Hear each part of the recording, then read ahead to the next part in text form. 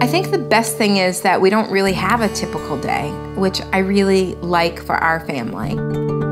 I get to see them doing what they would normally be doing away from home, watching them learn a new concept for the first time and being a part of teaching it.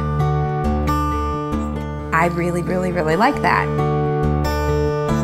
The best part of it is we work at our own pace.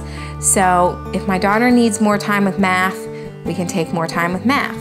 If my son needs more time with language arts, we take more time with language arts. Now that we do the cyber school, we're not running around until 8 or 9 o'clock every night trying to get to an activity or trying to get to an extra lesson.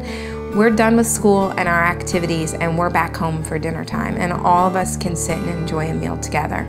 And that's really, really been important to us.